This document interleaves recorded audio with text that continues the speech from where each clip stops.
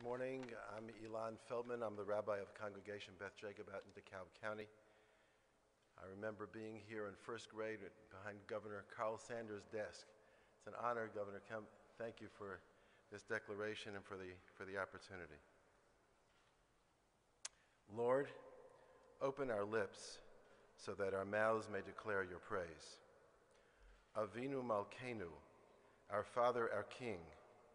There is one thing true about every human being on this planet.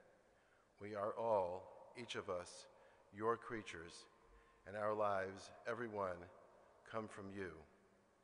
All of humanity stands before you, humbled and united, both in our powerlessness in the face of a microscopic particle and in our awe of your ability to transform the entire globe in an instant.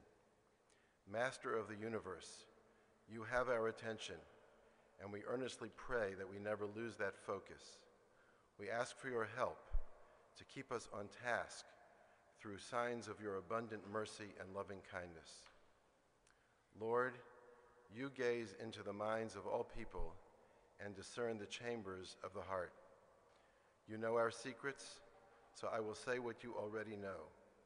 We are desperate. Our economy is in shambles.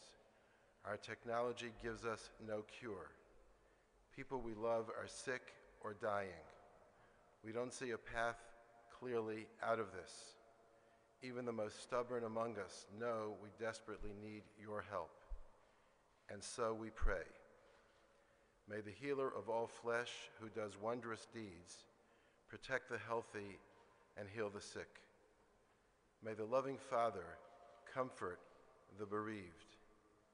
May our first responders and caregivers receive courage and strength from the heavenly first responder and caregiver.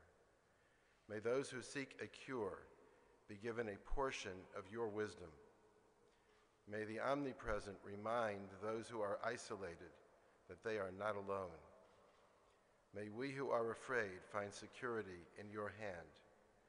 May our government officials be guided by the King of Kings.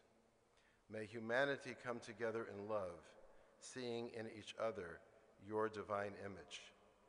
May your love be upon us as we have put our hope in you.